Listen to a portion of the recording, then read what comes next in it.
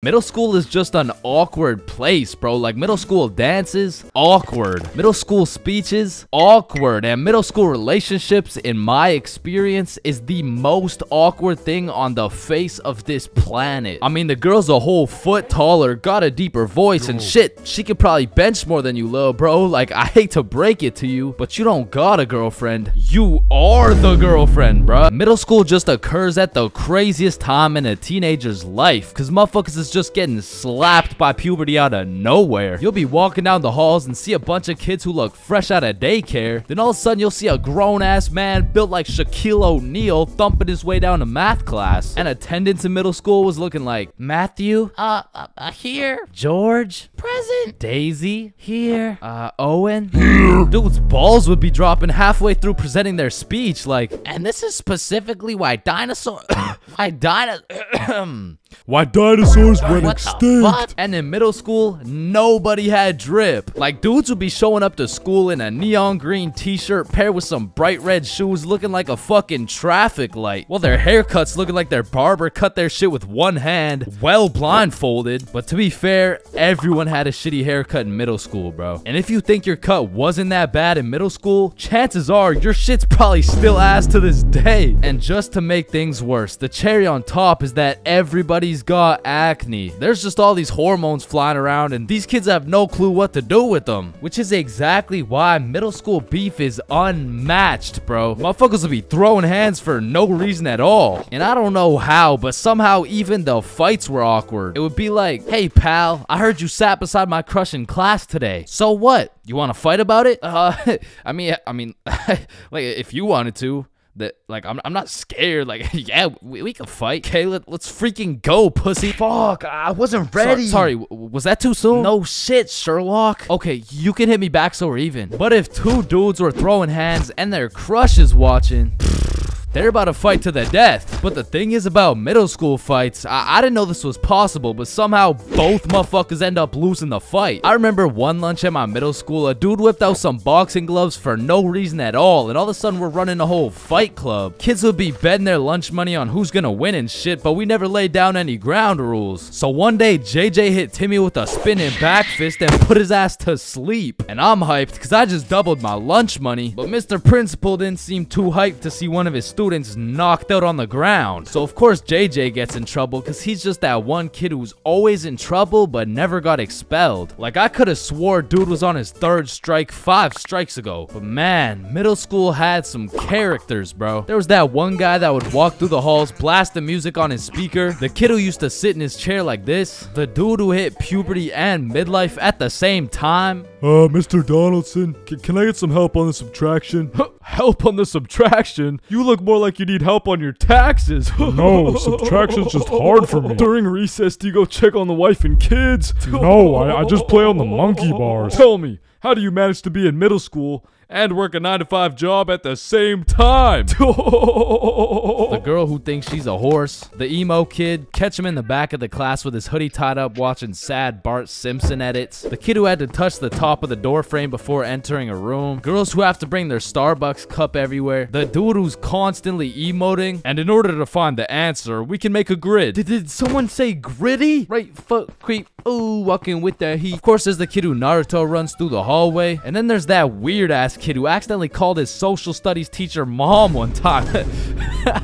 It was probably an accident though.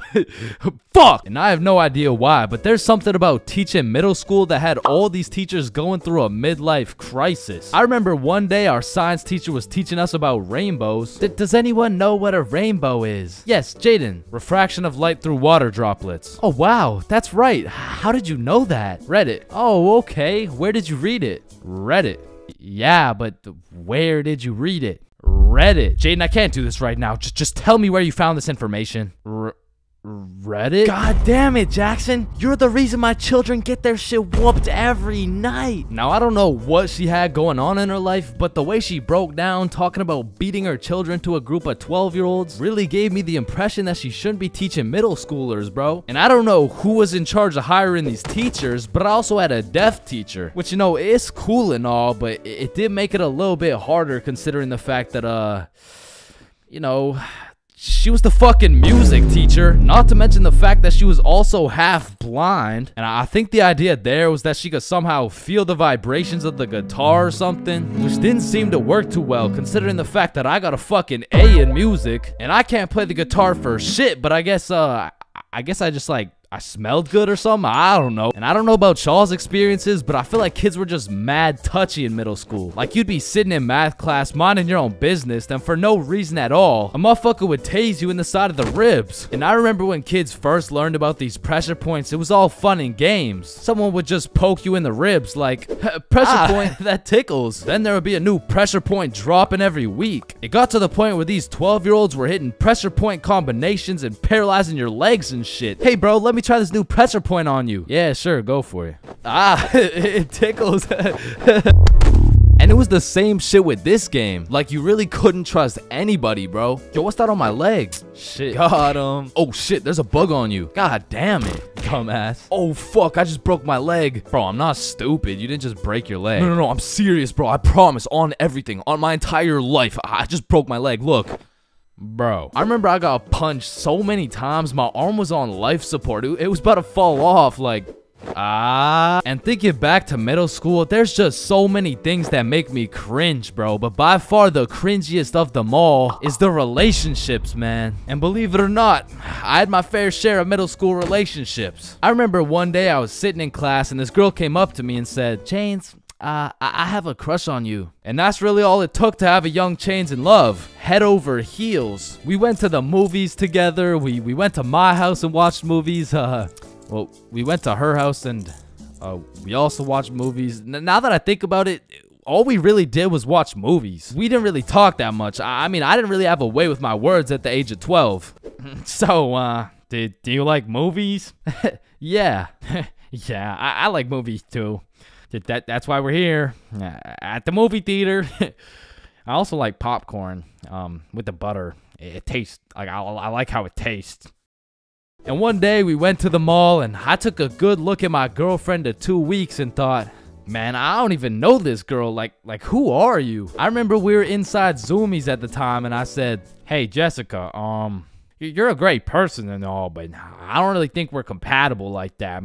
Maybe we should just break up. Which was probably the most words I've strung together during the entirety of our relationship. And she says with the straightest face, oh, okay. And then we proceeded to walk out of the mall and bus home together without saying a word. And I remember lying in my bed that night and thinking to myself, damn, I think I'm supposed to be sad right now. So I threw on my hoodie, tied it up, and watched some sad Bart Simpson edits.